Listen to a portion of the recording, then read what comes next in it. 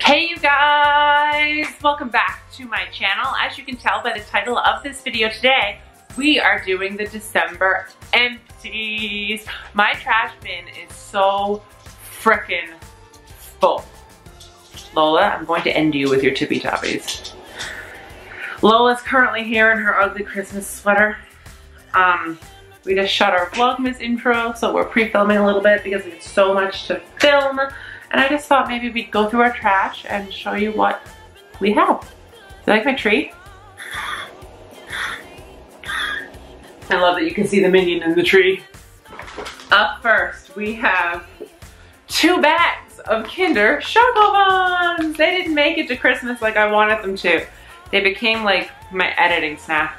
They're the ones directly from Germany. Squiggy sent a bag and Charlotte sent a bag, and I don't deserve them. Those girls are like friend goals. I love them. I also used up a soap from Bath & Body Works. This is the Boardwalk Vanilla Cone. Smells like vanilla ice cream. I just buy Bath & Body Works soaps when they go on sale. I buy like a dozen and then they last about 2 years. So yay for that. I have a shampoo and conditioning system. This is by Dove. This is the Nutribs. Nutribs? No. Yeah. Solutions, nourishing oil care, shampoo and conditioner for frizzy dry hair.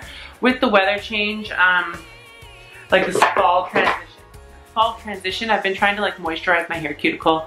Don't want it to get super oily, but I am trying to like keep it as healthy as possible, and I'm just really super conscious of what's going on. My hair feels like it has no volume. Excuse that, I was wearing a Santa hat all day. Life, I washed it last night and it still looks wet, but anyway, that's a whole problem. Heat protectants this month is the Tresemme Thermal Creations Flat Iron Spray. I love this so much, I've repurchased it and I'm currently using the new bottle. This is the Ordinary Glycolic Acid 7% Toning Solution. I love this stuff. I've started a second bottle. This will always be in my skincare routine. More shampoo. This is the Head & Shoulders Smooth and Silky 2-in-1 24-hour frizz control from root to tip. It's the pink bottle. I always have a 2-in-1 shampoo for the gym. Love it. I have another one in my gym bag, like, you know.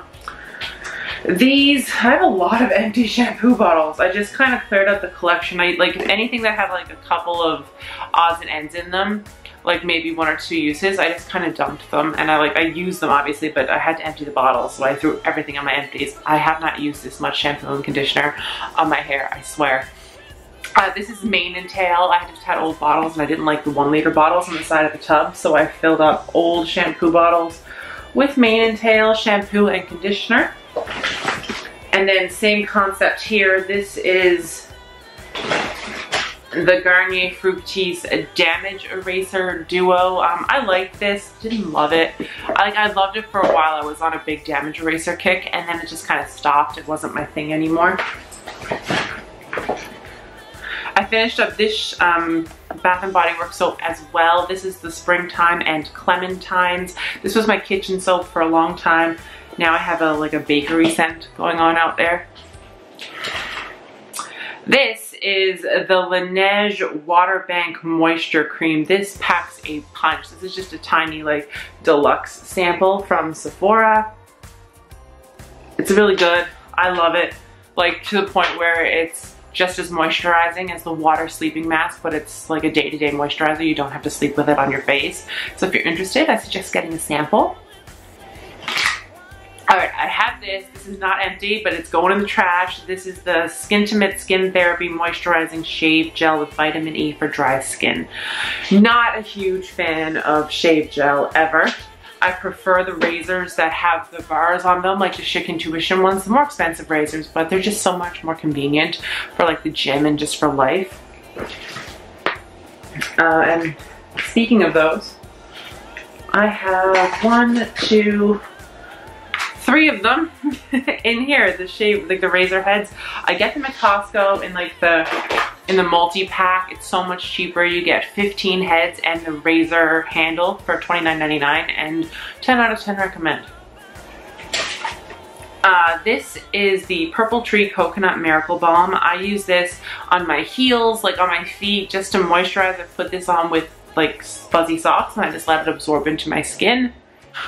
The cotton rounds, they're self-explanatory. Another Laneige product. This is the Laneige Lip Sleeping Mask. Literally just reordered this, but I reordered it in a different scent, so I'm really excited to get my hands on that.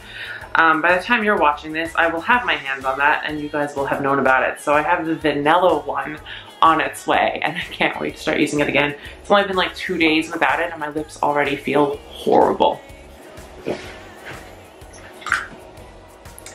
I have a Bath & Body Works Vanilla Coconut Hand Sanitizer. It is cold and flu season, so naturally I've just been like super hand sanitizing my hands.